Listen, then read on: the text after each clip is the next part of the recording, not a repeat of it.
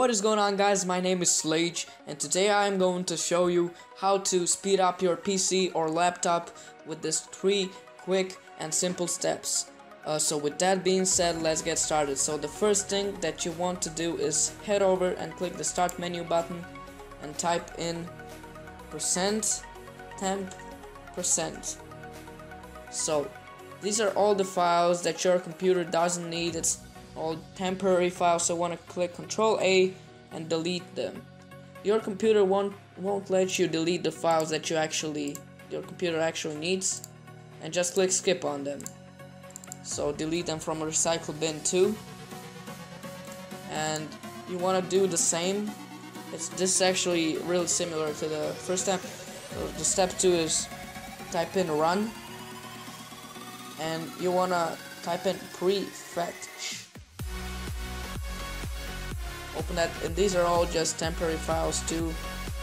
So click Ctrl A to delete them all. Delete them from a recycle bin too.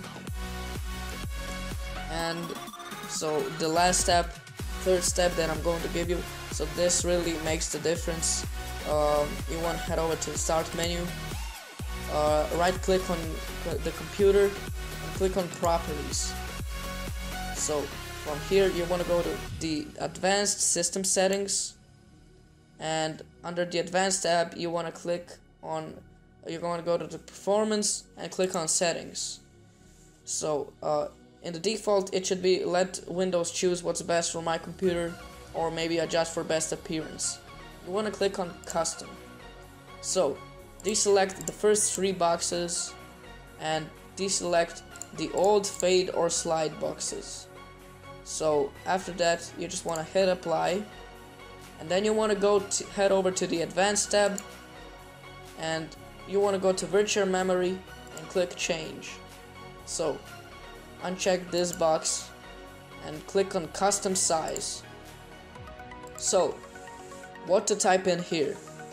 You want to get your calculator, and I will tell you what you should do now. So I have 4 GB RAM. You may have 2 GB RAM, 5 GB RAM, 6 GB RAM, 7 or 8 GB RAM, doesn't matter.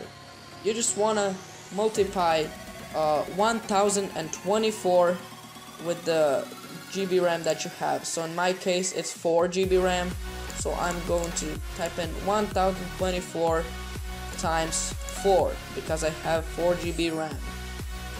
So that's 4096. So in the first box you want to type in 4096. That's initial size. In the maximum size you would just multiply this number right here by 2. So times 2, that's 8192. So that's your maximum size. Click OK. Yeah, you need to restart your computer for these changes to take effect. So just click OK, click apply, OK, and close all this. I'll restart later, and that should do it. So thank you for watching. Make sure to smash that like button. Let's see if we can hit 10 or 20 likes. So tell your friends, share all around, and see you next video. Thank you for watching once again. I'm signing out.